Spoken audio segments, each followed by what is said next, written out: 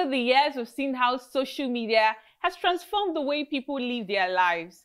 Just like some people cannot do without food or water, some others cannot do without social media. And for some, it is a means as to which they put food on their table. I am Nonso Igwe, and I welcome you to another beautiful episode on Catholic Faith Forum. Joining me today is Chi. How far now? How you I'm doing? fine. How are you? I'm alive. And together we'll be discussing social media and the 21st century. Yes, so Stick with us because it's going to be such an exciting episode. Don't go anywhere. When we come back from the short break, we'll dive into our discussions straight up. Stay with us.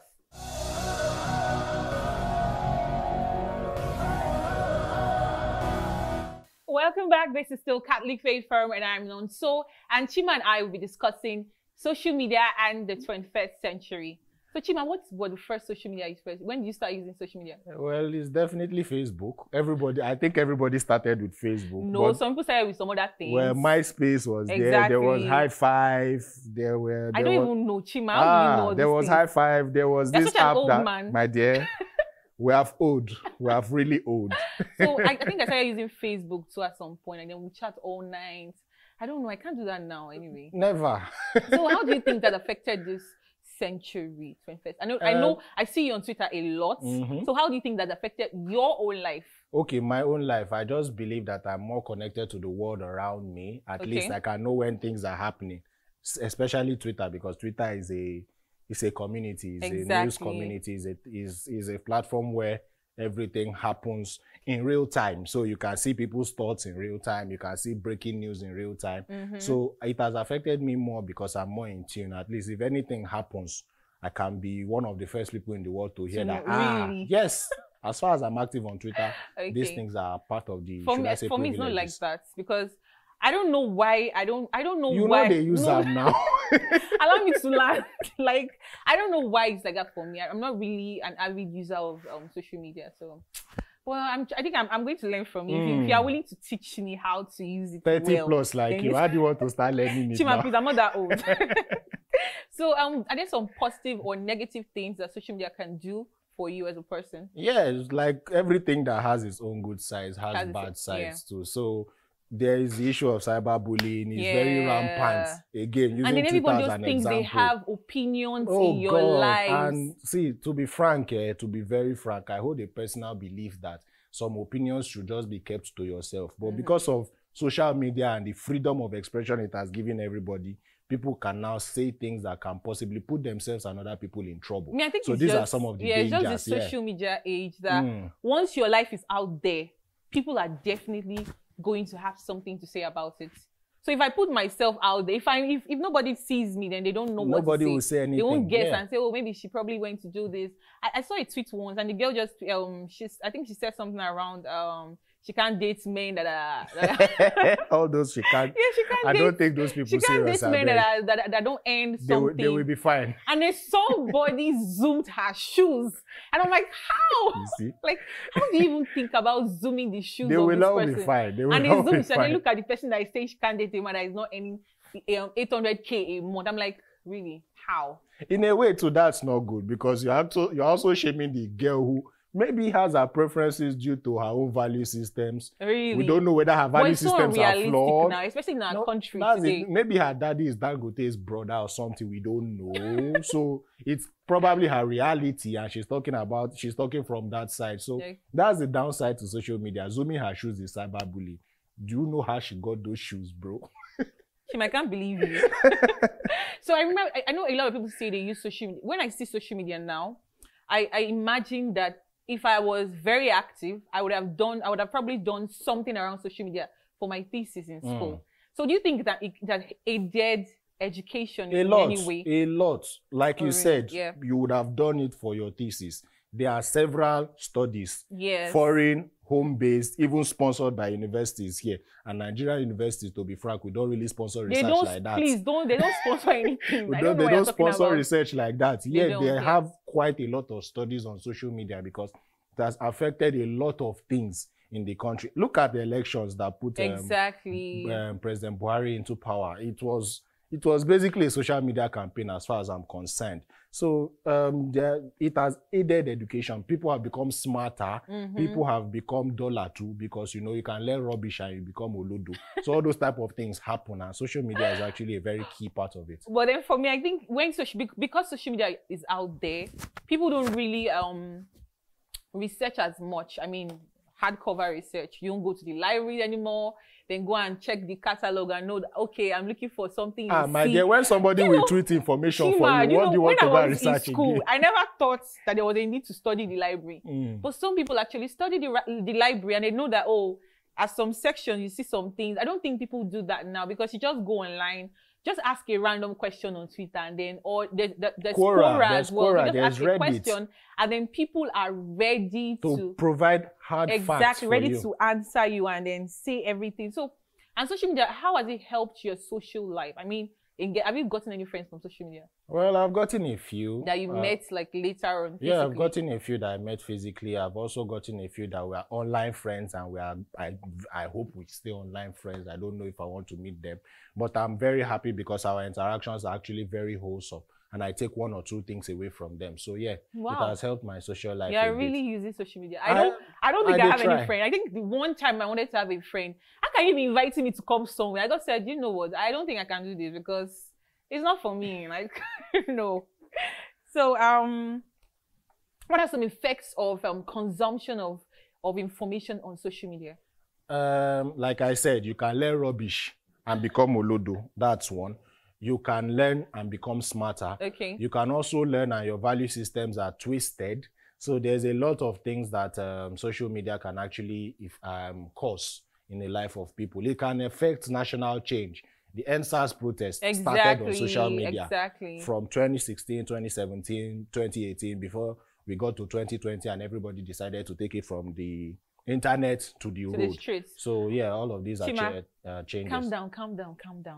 Don't go anywhere. When we come back from the short break, we'll talk about how you can use social media for your business. Stay with us.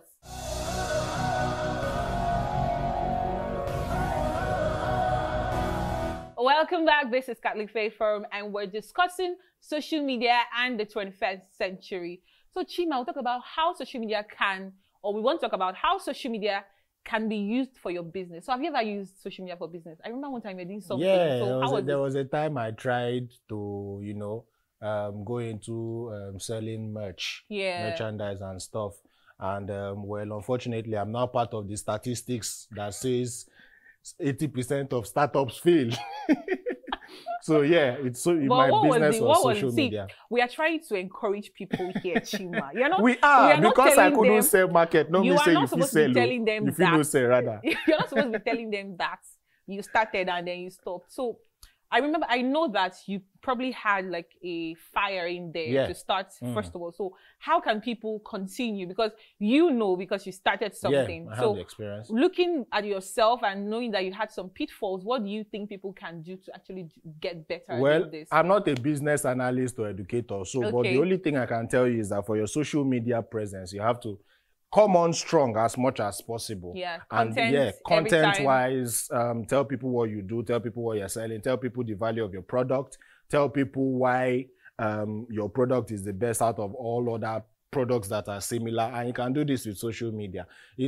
Social media also has a way of making everybody content creators in a way, because everything you put out there is content, whether it makes sense or it doesn't make sense. So if you can actively manipulate this, you can actually, make yourself put out good content that will help drive leads to your business. And one key thing is engagement. Always engage people. Always. Even if someone says it's nice, thank you. Thank you. Like it. Oh, it's not nice. You like the comments. Like even if you say it's not nice, or you tell them why do you think it's not nice? Stuff like that. I remember I saw a tweet from a brand, and then people were lashing out the brand, lashing on and say, oh no, this is not what you're supposed to do. It's not supposed to be this way, blah, blah, blah, blah, blah. And then the smart guy behind the social media management, their community management there, just started liking all the hateful comments and was even leaving them love and like peace and love and all that. Peace and love, peace out to you and everything. So for that brand, he did well because By the time you are saying something bad about the brand, and then the brand is just giving you peace sign, it go be like it go be and everything. Loki, that's a jab. Like, Shiva, please stop it. It's like saying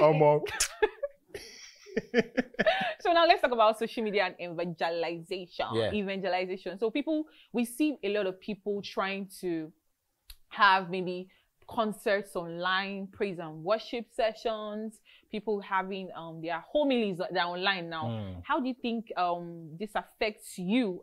Don't you think, for me, I feel, okay, let me talk about myself first. So I think for me, it's a lot of content when I see a lot of people putting out things, talking about the church, God and everything.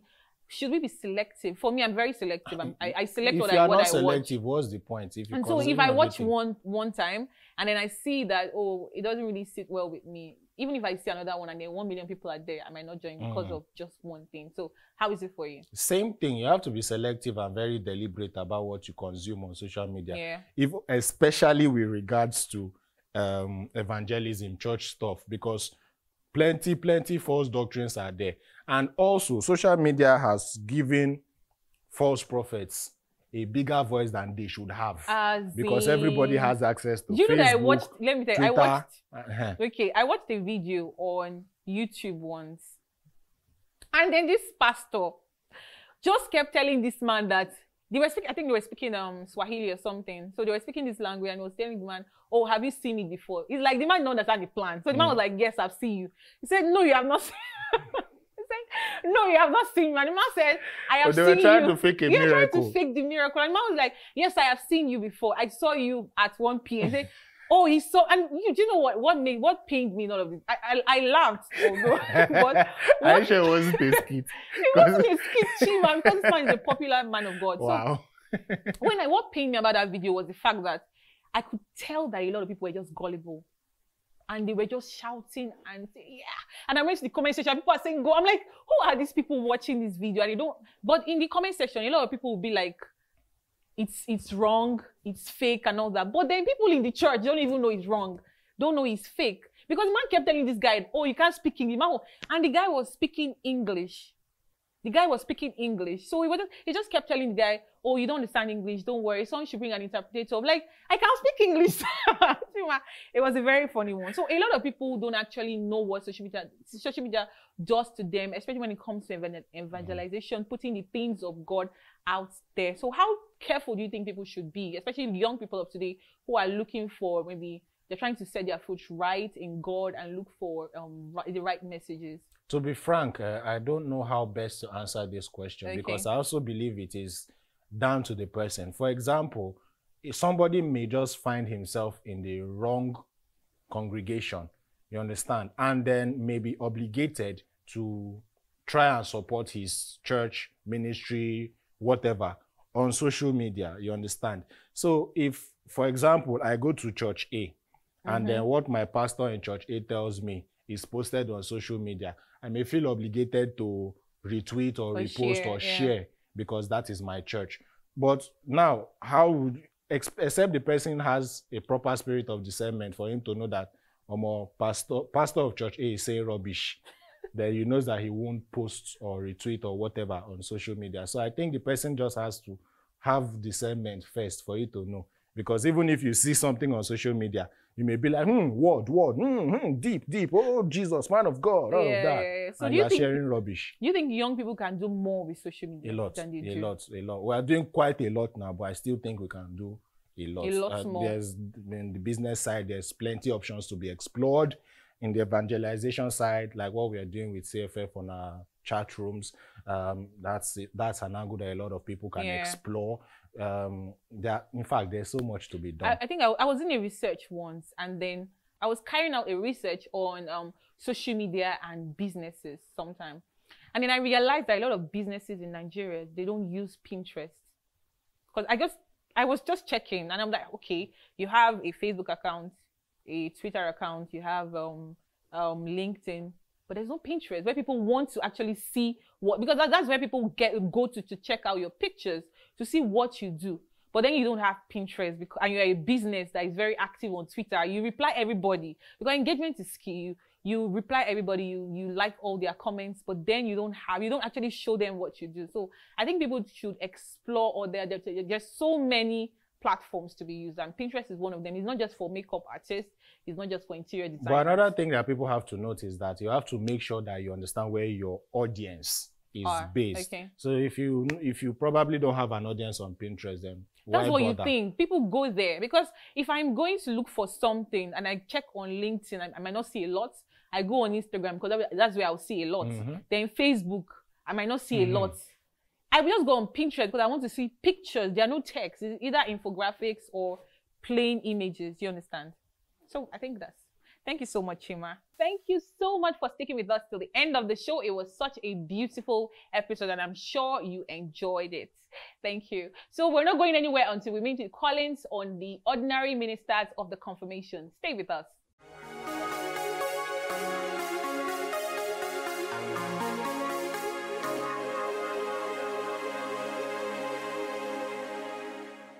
Thank you very much, Nonso.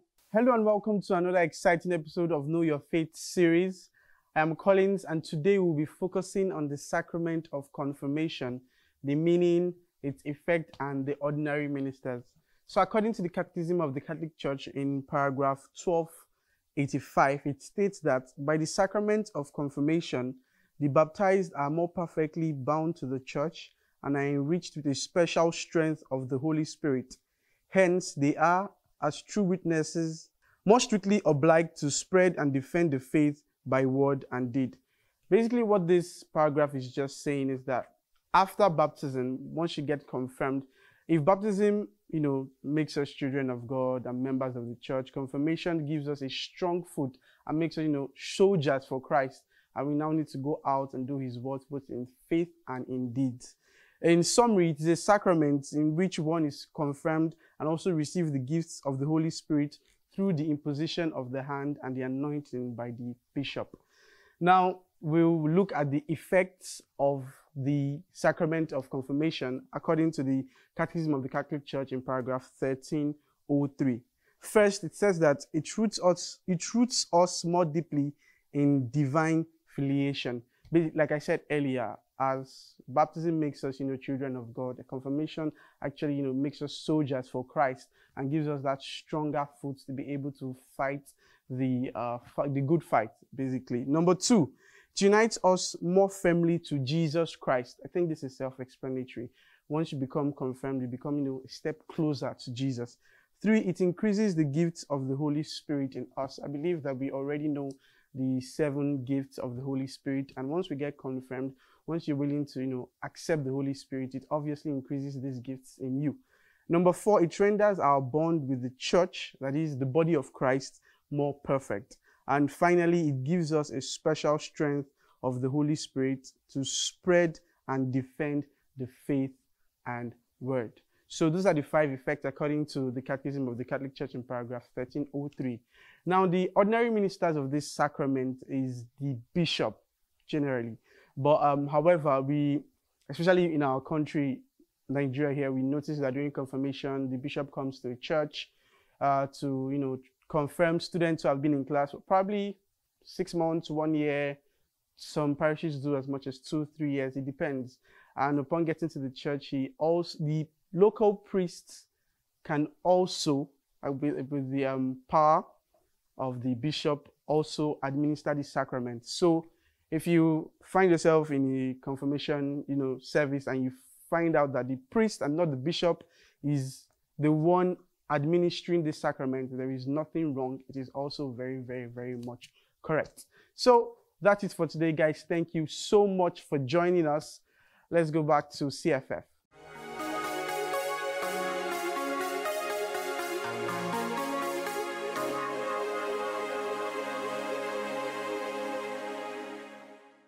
Welcome back. This is Catholic Faith Forum. Thank you so much, Collins, for that. It was a nice one. Yep. Chima, thank you so much for being here. My guy, I'm grateful. I'm not your guy. My guy, my G. Not so. So our saint for the week is Carlo Acutis. He was an English-born Italian Catholic youth, an amateur computer programmer who is best known for documenting the Eucharistic miracles around the world and organized them onto a website that he created before his death from leukemia. He was noted for his cheerfulness, computer skills, and deep devotion to the Eucharist, which became a core theme of his life. He was beatified on the 10th of October 2020, just last year. I mean, he's so close to us. One thing that stood out for me in his story when I read it was the fact that he frequently reflected in front of the tabernacle, either before Mass or after Mass, which is one beautiful thing that I think a lot of people should emulate. And that's one attitude we need to really carry on in our lives. Chima, I hope you. Yeah, I don't get choice now. Okay, thank you so much for sticking with us. Don't forget, you can watch this episode and other episodes on our YouTube channel at Dominican Media Present. Also, send your questions and your suggestions to our social media platforms at CFF on TV. And on Tuesday, you can join our chat room with the hashtag CFF chat room. Our question for Tuesday by 7 p.m. is, what would happen to make you stay away from social media? Also, this is a call for you to sponsor our show because we truly rely on your sponsorship. And if you want to do this, reach out to us on the phone number on our screen below and also the email address on the screen below. Thank you so much for watching the program. Thank you, Chima. Let's say together, till we meet again, Keep being saints in jeans and shirts.